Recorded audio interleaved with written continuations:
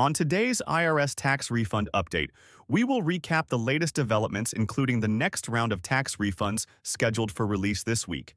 And from there, we will take a look at some of the top notices being sent out by the IRS to those still experiencing refund delays, as well as those impacted by the 570 and 971 codes on their tax transcripts, in addition to the 810 refund freeze code.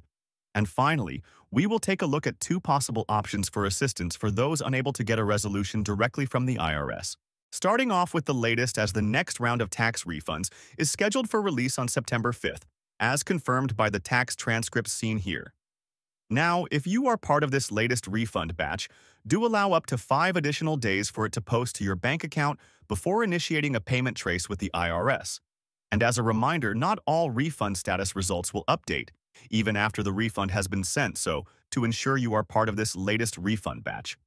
do make sure to check your tax transcripts where you will see an 846 refund issued code when your refund has been cleared for release. Moving on to the top notices being sent out by the IRS, starting off with this letter, which is also known as IRS Letter 2644C, or the 60-day notice, informing the tax filer that the IRS is waiting on their tax account information to be available on their computer system. Now, the primary cause of this notice continues to be that the IRS has still not processed the wage information they received from your employer, which is needed to compare to your tax return for accuracy. And this is a problem that became quite common last year, which led to months of additional delays for some tax filers. Now, it is important to note you could be impacted by this even though employees from the same company are not.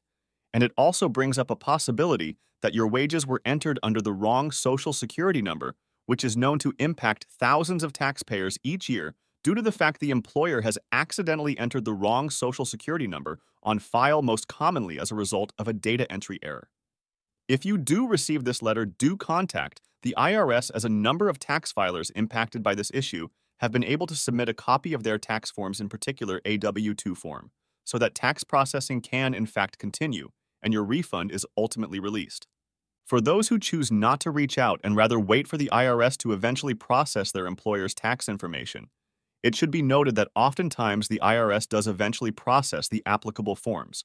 However, there will also be cases that they will send you letter in the mail, including the 12C notice, as seen here, requesting that you submit the applicable tax documents so that processing can continue. And if you no longer have the form, you will need to reach out to the issuer of the form for a copy so that it can be submitted to the IRS. Now, moving on to those ongoing delays, many of our viewers continue to report seeing either the 570 or 971 tax transcript codes, or a combination of the codes like seen here. And if you see both of these codes with the same date, that means the IRS has autocorrected or resolved any potential issue or reviewed the tax return in question, and that any refund due to the tax filer will be cleared for processing in the next several weeks. If the codes appear with separate dates, it means the IRS is continuing to work on the issue or review the tax return, and that a notice has been sent out to you, which should arrive in the mail by the date listed next to the 971 code. Now, as we have stated previously, the 570 code could appear on your tax transcript for a variety of reasons, including the IRS computer system detected a potential issue with the tax return, or it has been set aside for further examination or review, including wage verification. Another commonly reported code is the 810 refund freeze code, which means your refund has been frozen pending further action.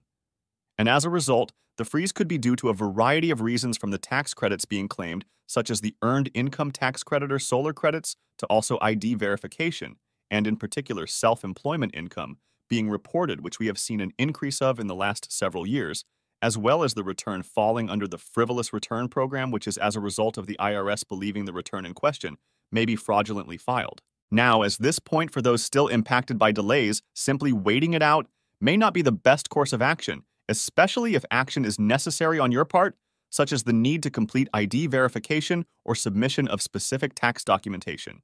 And with the IRS call center often not able to provide much assistance on a particular issues, there continues to be two avenues for assistance that have provided to be successful for many of our viewers, not only this year, but in previous years. The first option is to consider reaching out and opening up a case with the Taxpayer Advocate's Office. Now, the Taxpayer Advocate will assign a caseworker who will communicate with the IRS on your behalf to determine the extent of the issue and what action may be necessary to take so that tax processing can in fact continue. Let us know in the comment section below about your ongoing tax issue. In the meantime, we will keep monitoring the situation for further developments, so make sure to click on the thumbs up and subscribe button below for future updates on this channel, and thanks for watching.